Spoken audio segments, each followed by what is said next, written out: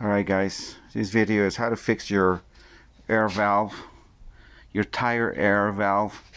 I have this kit that I bought. It's a complete stem valve. I bought it for less than 10 bucks.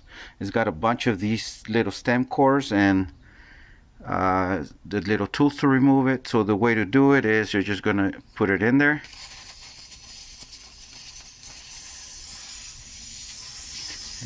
So you're just going to remove the whole thing. It goes in there.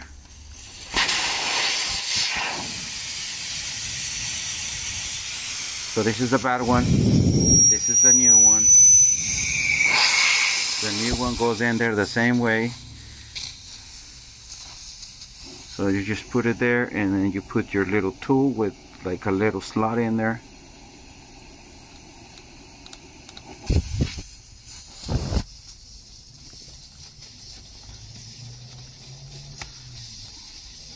And then you tied it to the right.